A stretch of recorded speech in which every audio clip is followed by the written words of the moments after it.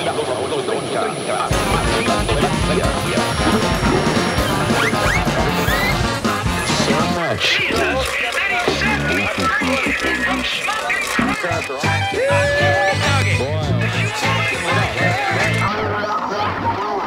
I'm from New Orleans, the Cleo cockpit.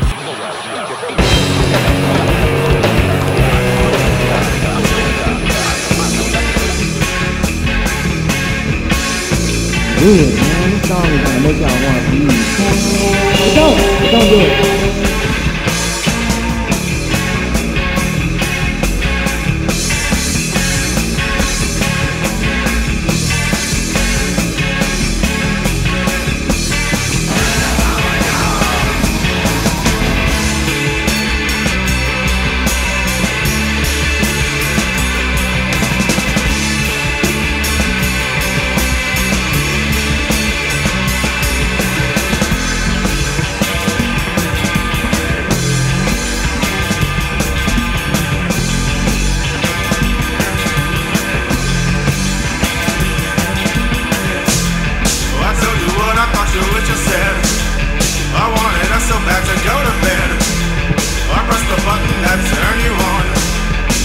Seed in you and now I'm gone.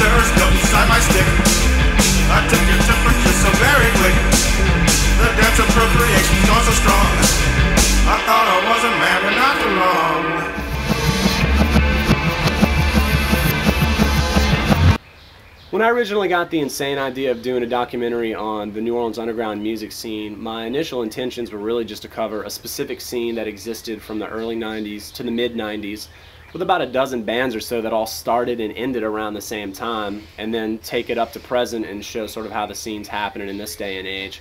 But the more and more I looked, it seemed that there were two pretty influential bands that had an impact on that scene in the 90s and still to this day, that at the time were pretty unheard of and pretty unnoticed.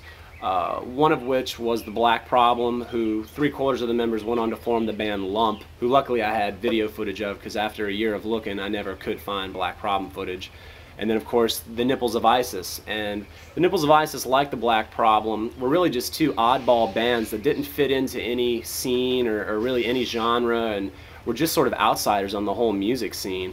And I think the main contribution of both of those bands was that they influenced just a handful of musicians that went on to form that scene in the 90s and still, you know, play music to this day. All lawn jockeys in District 81 gonna come to life and go eat David Duke alive.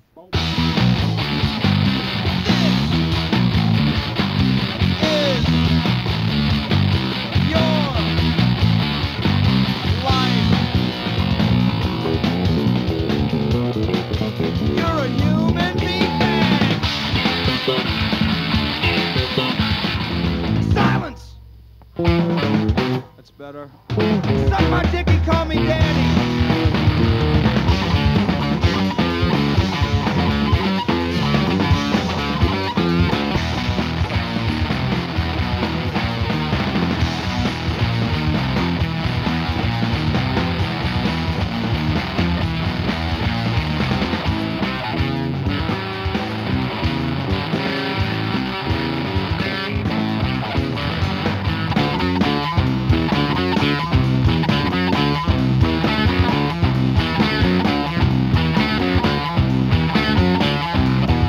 Me and my friends used to also go see this band called the Black Problem, who, once again, still to this day, there's no band around here that's ever matched the power and fucking energy laid by that band.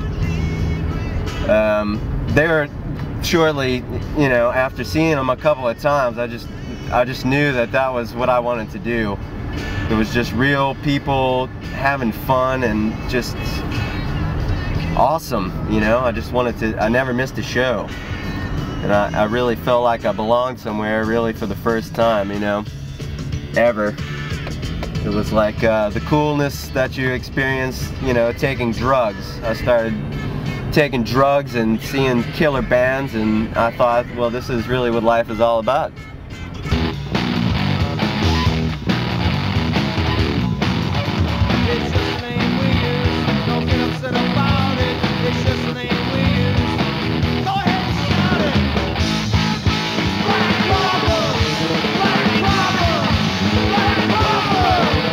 Black Problem had this shit where they were kind of like the Minutemen, but kind of like No Means No. But they had these fucking super catchy songs, not like stupid like Green Day catchy or like, you know, that pop punk catchy, but real fucking jamming, super fucking, just real upbeat, exciting shit that was fucking just totally vicious, real vicious shit. And that was the Black Problem, and no one's touched that shit ever since. One of the best gigs that they ever played was at this laundromat on Magazine Street, and it was a Halloween party, and they had candles all over the place, and people are sitting on the washers, and there was even a young woman who tried to ride in one of the dryers, only she had her purse in there with her, and all the contents came out, and she was screaming as the makeup and pins and mirrors and stuff are flying around and hitting her. Okay, but this is a really cool show and something very memorable. Yeah, when we first started, we didn't fit into any of the scenes. There weren't that many scenes, but there was like the hardcore scene, which was a little bit, you know, just wasn't our take, and the dash rip rock scene, and we weren't really into that. So there was really kind of a lack of a band, a big band, a local band that you wanted to open for. Like, oh, I wish we could open for, you know, this band. It was more a lack of that. We had a lot of bands like SST bands and stuff that would come in from out of town that we would love to open for, but it really wasn't like a trademark, a landmark band for the local scene, you know, for the type of music we wanted to play. Basically, we were a hardcore band, and playing with a band like On, who was, you know, more into like Traffic and Pink Floyd sound.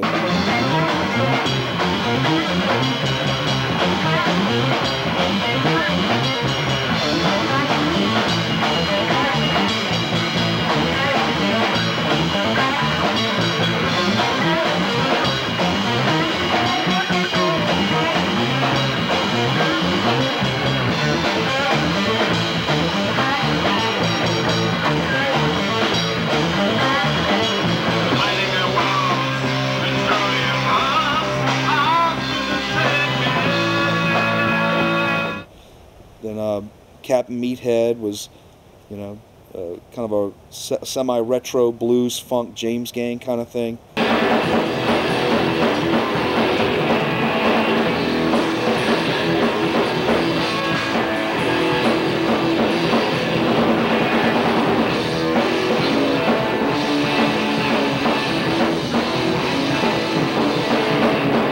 We took a break from Black Problem because we were feeling a little bit stagnated and kind of running in the same circles and not really getting anywhere, and not getting where we wanted to get musically or success-wise.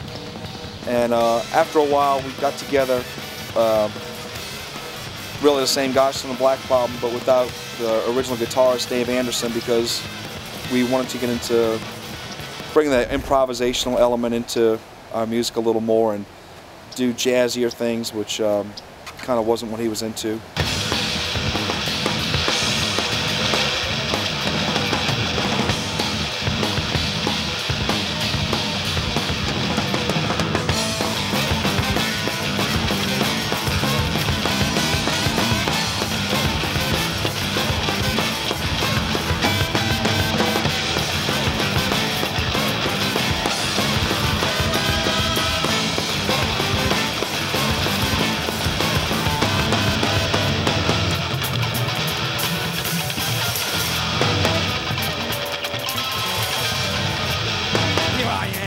am your pink-eyed suckling pig. I'm so little and you're so very big. Your heavy cream drips off the hair of my chitty chin chin. My cup runneth over and over again.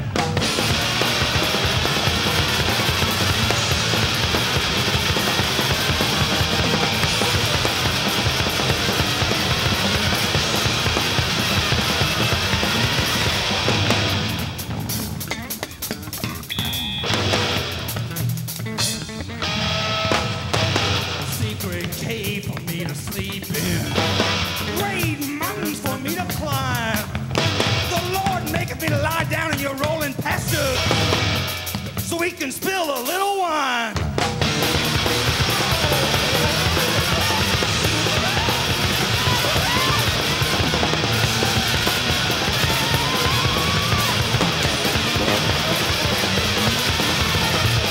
Give me everything I want that I know I don't deserve. Bernie Cyrus got the mad cow virus and now he's in reserve. I drink 11 dollops from your double dipping ladle. Oh man, they cut off my cable.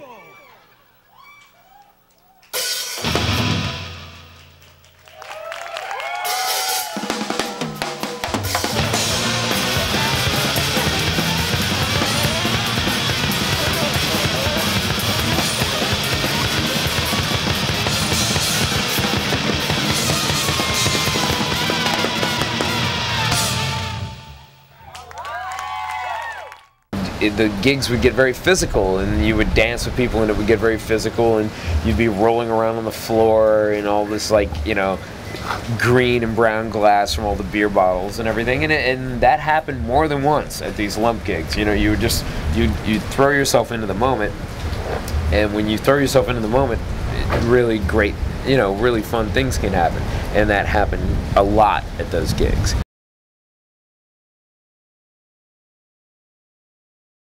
I remember one Mardi Gras I saw Nipples Devices play at Checkpoint, and it was just explosive. I believe it pretty much changed my life in a lot of ways, you know. And,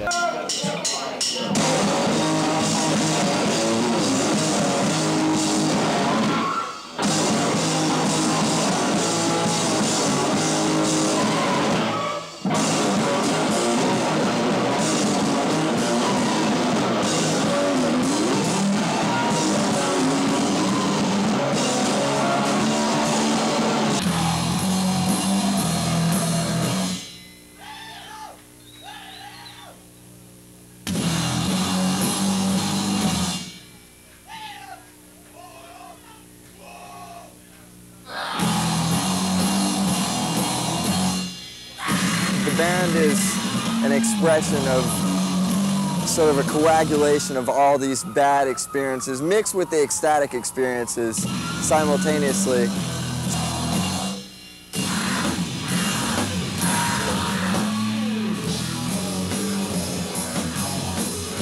The Nipples, first time I saw the Nipples, I was on about 3 hits of acid, and everything was cool until I saw the Nipples, you know? Because this bitch came out, okay, they opened for Helmet. Was that the RC Bridge Lounge? Yeah, RC Bridge Lounge. Oh, shit. And Squishy, the goddess that is Squishy. And those in the know, you know who I'm talking about. Squishy and Jane. Anyway, Squishy came out and she had candles on her breasts, lit, burning her nipples, man. And they were playing this god-awful fucking psychedelic fucking music that was like, yeah, that's what I'm talking about, because it was like King Crimson on PCP, you know? It was trumpets galore, it was bright, it was glory, it was sex, it was fucking drumming from hell. Chris was fucking amazing, you know? The hottest Catholic schoolgirl drummer bitch you ever met. I mean, he was fucking awesome. They were amazing musicians who weren't, in the beginning, they weren't taken very well by the city, who was used to being pummeled by metal.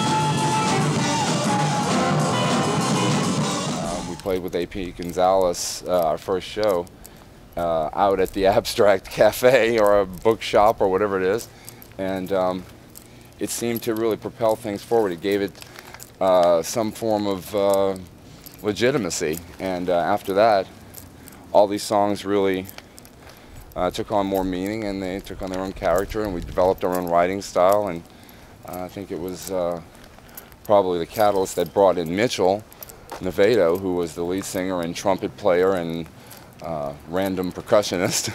And from there, he recruited Chris Wassell, because A.P. Gonzalez, I don't think we had enough funky flavor for him.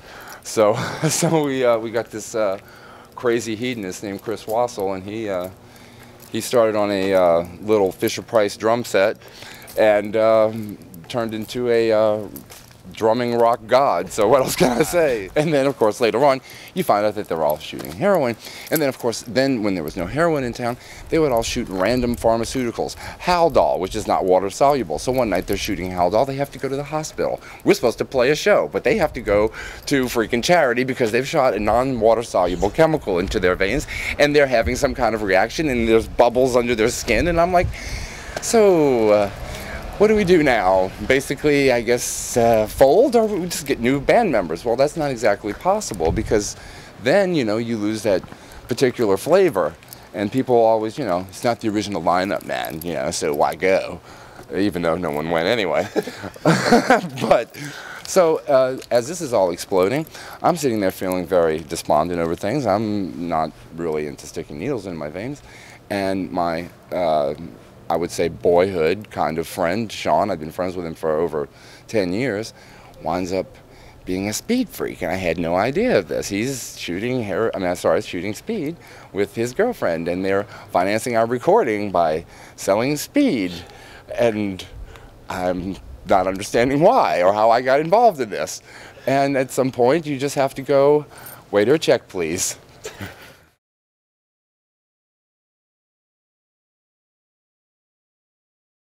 My awareness of a New Orleans music scene came about when I was in junior high school and I started going to the Absract Cafe, which is on Magazine Street, just a block or so away from the RC Bridge Lounge, which had a scene of its own. It was just cool to be able to go to this old garage behind, you know, this bookstore cafe place, and you know, go up in there where there was no security, and you know, there was this little crappy old PA, but all these cool bands had come out, and you know, for me and for a lot of people, I think it was actually pretty inspiring to see these guys rocking out like that at you know, my age, which was 15 at the time, and even younger. And you know, there was no security at these shows, so the crowds were crazy. There were bands like Dang Bra Y, Fiddlehead, Scab, Dr. La, and in some of those cases, some of those members went on to form bands like Rigid, Suplex, Spickle, Hostile Apostle, Hogjaws, another one of those bands. And in some of those cases, some of those members' roots extended to a scene that existed at the old VFW hall prior to the Absract era, with bands like Graveyard Rodeo and Exhorter. And you know, those were the reigning kings of that hardcore scene at the time. It was completely wild. People were hanging from the ceilings, climbing up the walls. And where was it? The Absract bookstore and cafe. Little bookstore with like a garage in the back with a stage in it. No lights. There was like one light bulb hanging from the ceiling. We had utility lights, like heating lamps from like you would put on your on a water pump or something. That's what we had for lights. So we had run out of VFW halls, American Legion, and other type venues. We were lucky enough that Judge Byrne was able to allow bands to play at the Absract, though this was an all ages and no alcohol venue. But just by chance, the Bridge Lounge was down the street, and Chuck let people do shows there.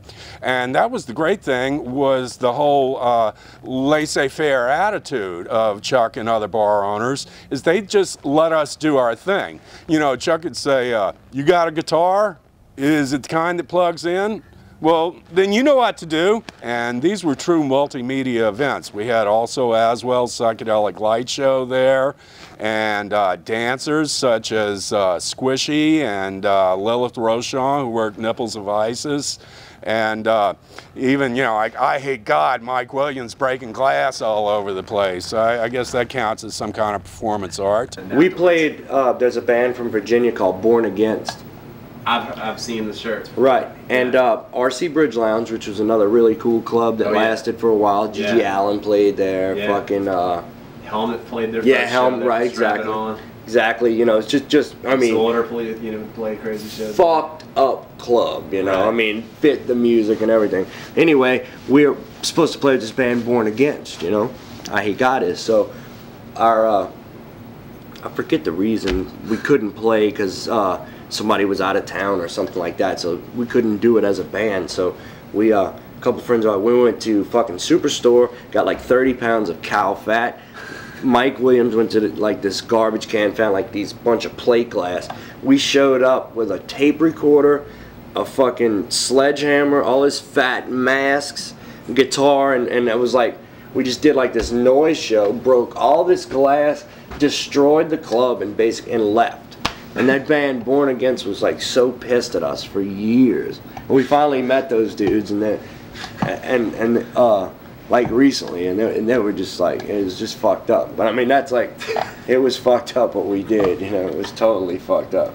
We were wasted. Nobody knew what the fuck was going on. We were throwing fucking fat at people. There's glass everywhere, dude, everywhere.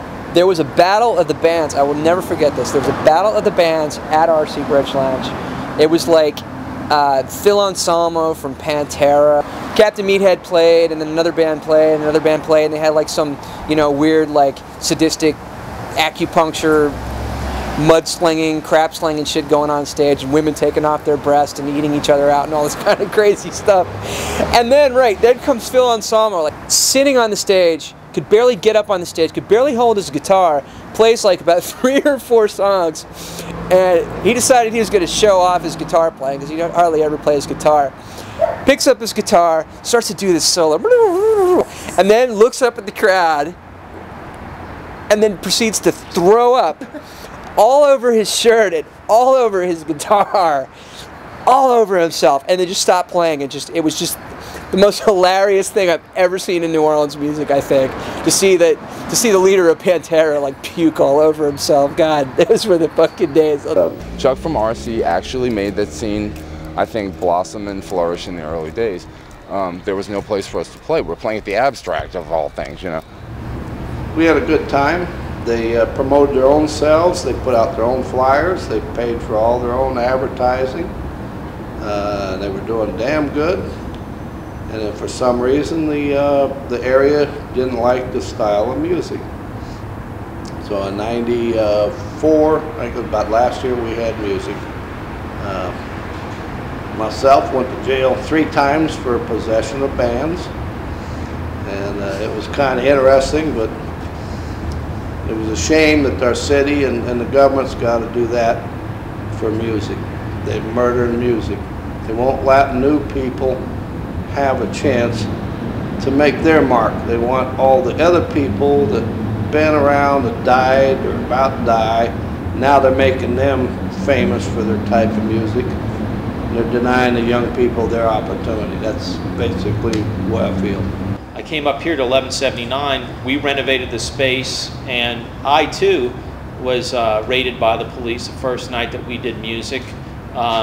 They arrested me and told me I didn't have a sign permit, that I didn't have occupational licenses that weren't correct.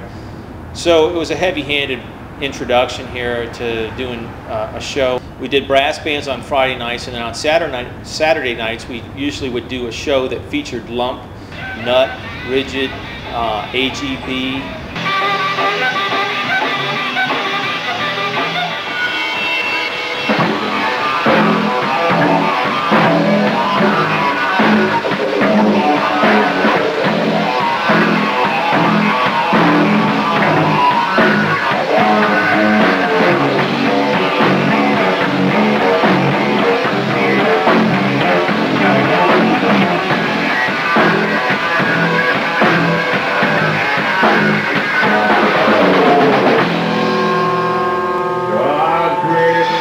metal with which you draw the sine wave across the sky.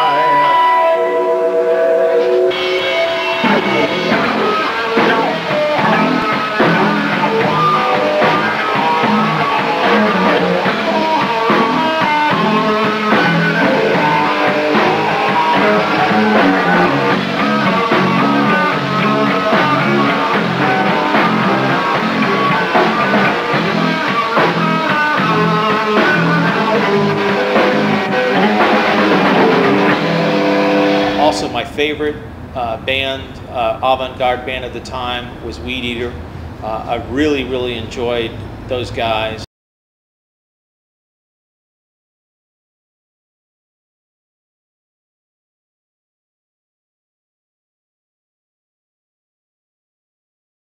Weedeater blew my mind, actually. I saw those guys once at Monaco Bob's, or I think it was Warehouse Cafe at the time, and I knew Jason and Brent, and I saw their band, and it just totally blew my mind. I didn't know that people were playing that kind of music. That was a huge influence on me and my band, was going to see them.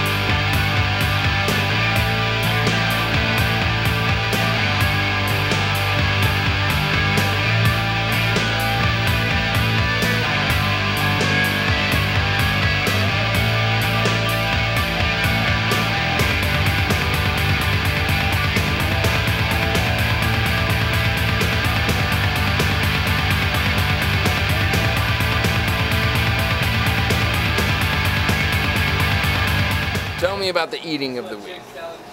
All right, there was a Burnversion tour that was about 3 weeks long, and the first day of the tour we were in Atlanta, and I had a friend that I went to high school that lived out there, and he gave us this giant bag of weed. It was over a quarter. It was good weed, wasn't it? It was good weed, but it was free weed, and it was the first day, so we were like, we're leaving town. We did this gig. It was all right, whatever. And we're partying, having a good time. We're leaving town, and we stoned, drunk. We got a giant bag of weed and all. We're on the interstate for like 10 minutes. Mark was driving, and the fucking cop turns his lights on, and we're like, oh man. So it was me and the singer bass player guy, James Marler, sitting in the back, and Bob, the guitar player, was sitting in the front passenger seat, and he had all of these joints in this little receptacle kind of thing, and me and James Marler in the back. So James Marler and I started eating this weed, just tons of fucking, this big bag of just good weed that it was like, it was either that, you know, we get pulled over, they take the gear, they arrest us, they do everything.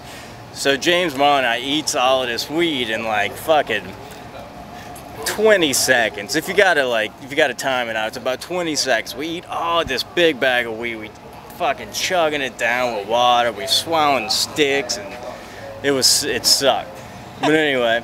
Why didn't you eat the weed, Mark? I was driving. He was driving. I was driving. He was You can't drive and eat weed at the same time? I warned him. I What a said, fucking look, amateur." y'all, there's a cruiser behind us. He's been following me for about 5 minutes. Get that shit out and be ready to eat. And like 10 seconds after I said that, the lights come on. I'm like, start eating. We pull over. And they did it. Bob had to eat the joints.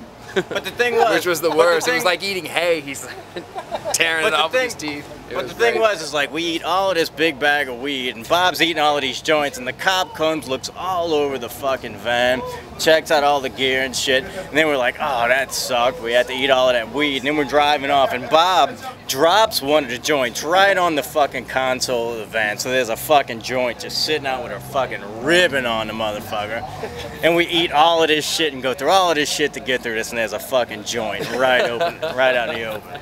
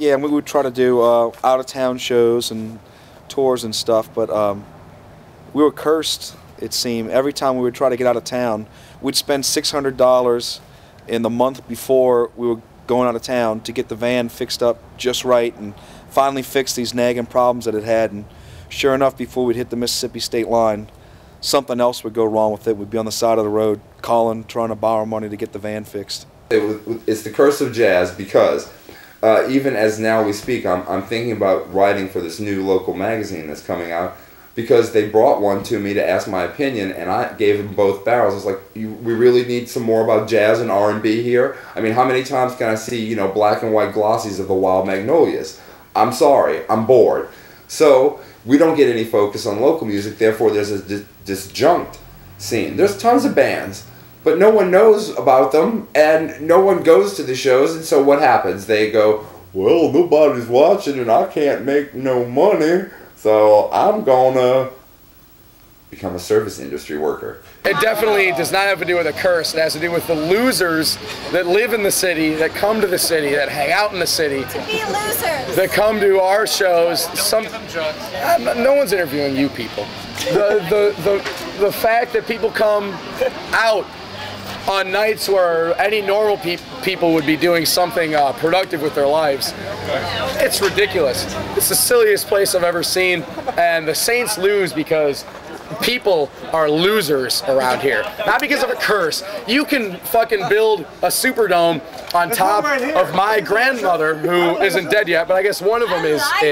You can build it specifically on her grave, and I can say, grandmother, curse them, you know, on your way to the grave. Just curse them and lay it on. And let me tell you what ain't happening. That. It's a place you can always come back to. You got a mama always there. It's not the Big Easy, it's the Big Tit. It's someplace you can always come back to and just suck right onto it. And no matter what you do, no matter how far you fall, there's nobody that's going to ever make any situation bad for you about that. It's the greatest place that you can come to, as long as you don't want to win. And as long as you don't want to win, you got this place here as a paradise.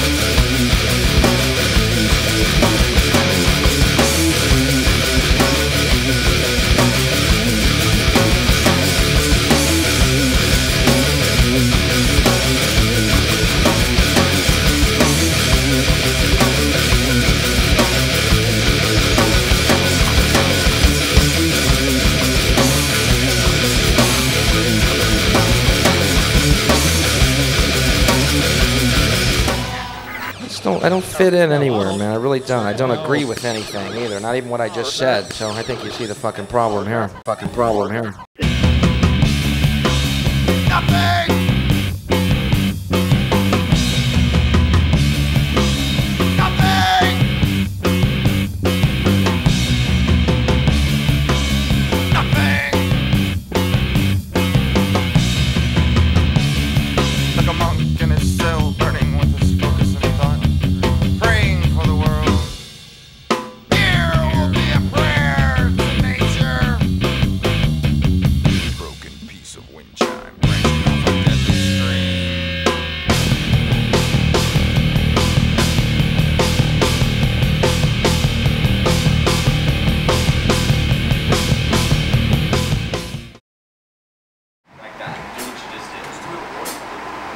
Let's do the whole part. No, I don't want this.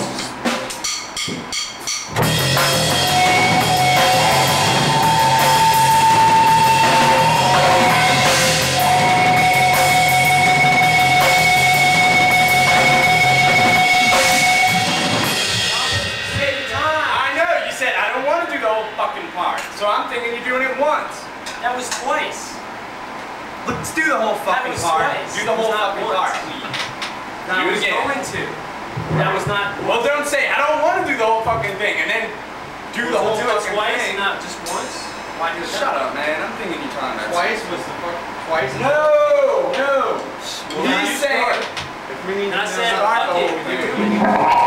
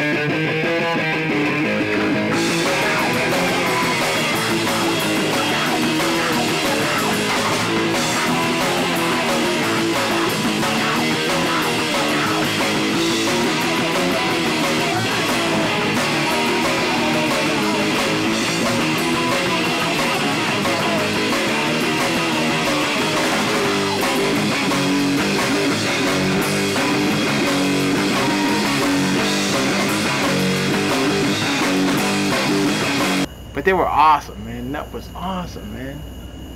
Mike Ogden, Ray, those motherfuckers were bad.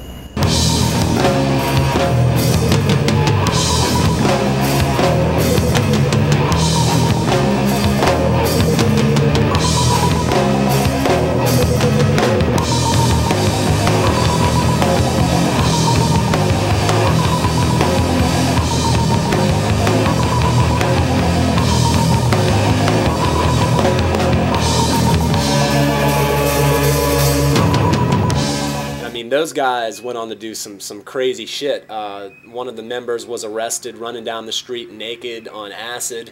I think one, if not a couple of the members were arrested for having quote-unquote pornographic images on some of their flyers. And the craziest story of all about those guys is that their original singer ended up quitting the band when he became a born-again Christian. And then about 4.5 years later or so, the guitarist ended up leaving the band, which broke it up over becoming a born-again Christian. So they lost not one but 2 members to Jesus over the course of a few years, and surely no other band in New Orleans history has had something so ironic like that happen to them, I'm sure. We were all about buffets, hey bras, monster trucks, naked chicks, whatever, you know. That was pretty much what our social influences would definitely be those things. All you can eat buffets, man. I mean, you can't fucking beat that, you know? And there's nothing like a naked chick with coke. Jesus. And here we are fucking their brains up, you know, with fucking naked guys in cow suits, their dicks hanging out, you know, chicks dressed in plastic, you know? They couldn't deny it, they knew it, they fucking knew it.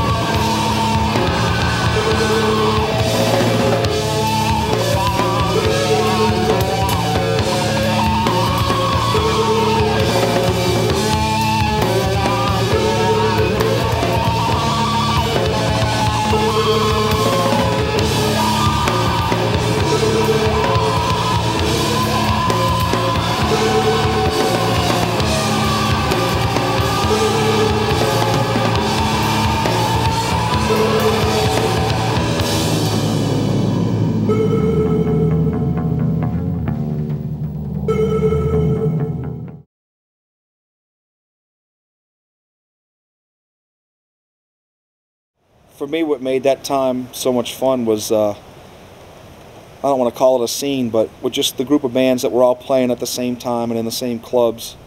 And even, you know, earlier with Black Problem and then later in the early 90s with Lump, there wasn't any competitiveness between the bands. Everybody was just friends and nobody worried too much about, well, who's opening for who or who's going to get to play this or that or how long anybody plays. It was always just, and it wasn't any kind of discrimination as far as, oh, well, they play this type of music, you know, and they play another type of music, so we can't play together. A lot of these bands, you know, my brother's band, which was Weedeater and Evil Nurse Sheila and Burnversion and Lump were the bands that were playing a lot at that time.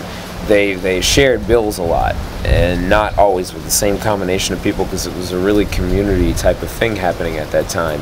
The best part was the diversity of music and the brotherhood of the musicians involved was unlike any other time that I remember or have heard or will probably yet to see in New Orleans music. And the sad part being, went highly unrecognized in literature and media, things like that. But the real deal being selling out clubs every time you played, you know. But New Orleans is all about heritage music, which is a great thing. I don't deny it. As a drummer, I'm definitely into it. But as a musician, I was very turned off by it, I'd have to say.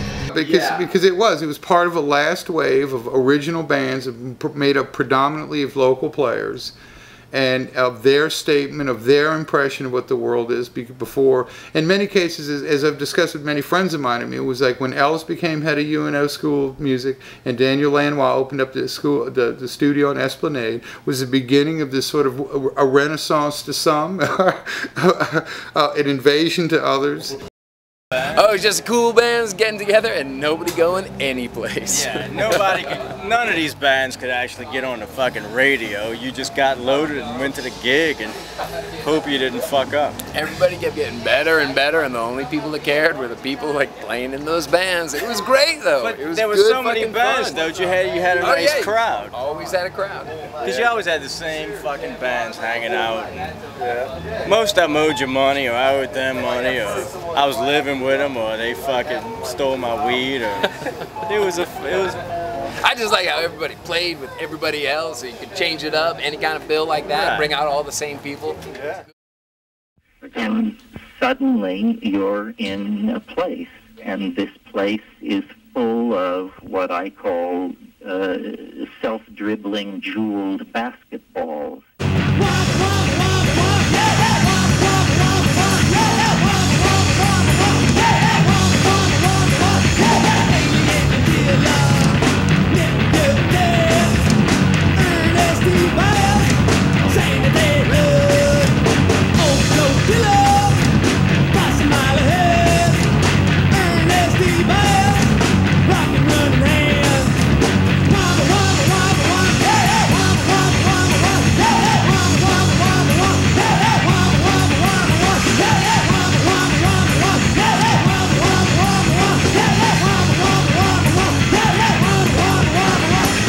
I think there are aliens, but I think they can only reach us through our minds, through our minds.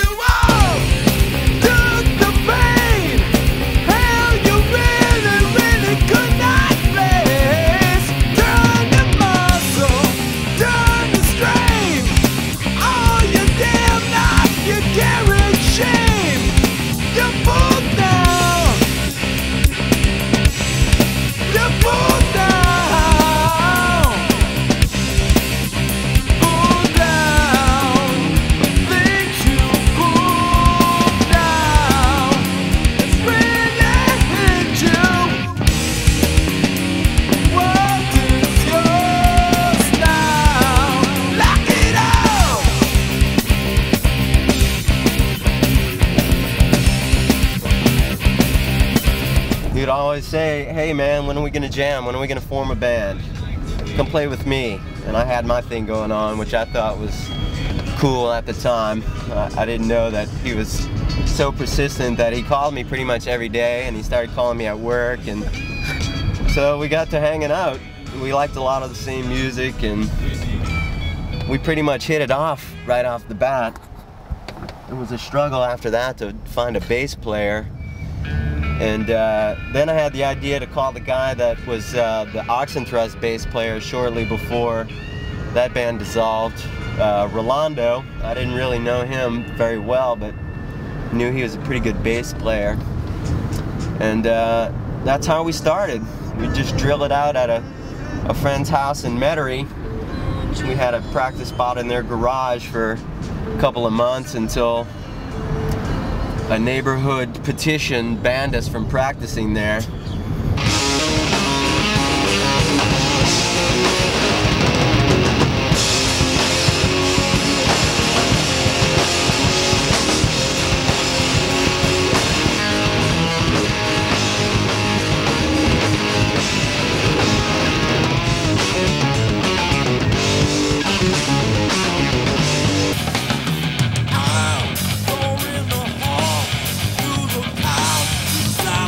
Hot.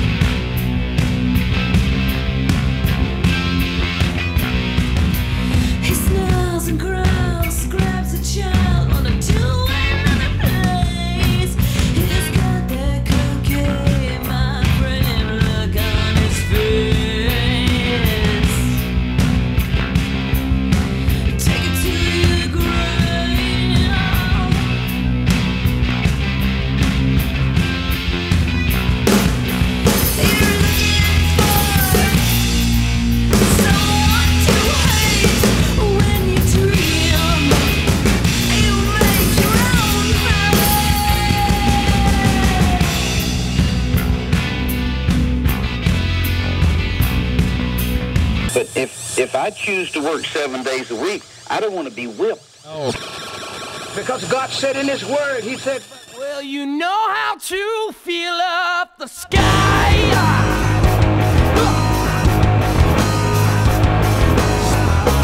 Well, just call on my angel, yeah. Darker wings. With all that falling left to the dawn, you and I, oh, you take now.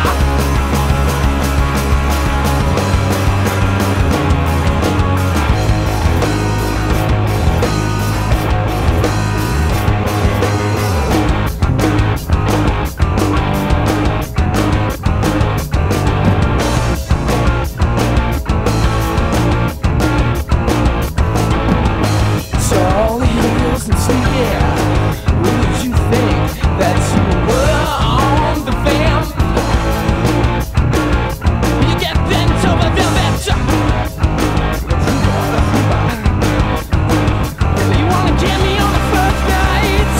You wanna get me on the first night? Wow! Wow! Yeah! For us, it just was always, you know, we always thought that we were doing something good and that, you know, we're kind of on a mission to just keep on doing despite outside influences and, you know, basically fuck everybody. I didn't give a fuck about anything except for making good songs and writing the kind of music that we could really jam to, you know? I often look back and go, you know, is there any way that a rock and roll band can make it out of New Orleans? And I think that it's probably next to impossible if it's not respected. In a town like New Orleans, where people consider it to be a music town, it's not New York. It's not a place where differences are welcomed. So what are you going to do then? As a rock and roll musician in a roots music town. You keep hitting a wall, the wall don't break, you know? It's like, fuck it, you know? You know what you're doing is good. Carry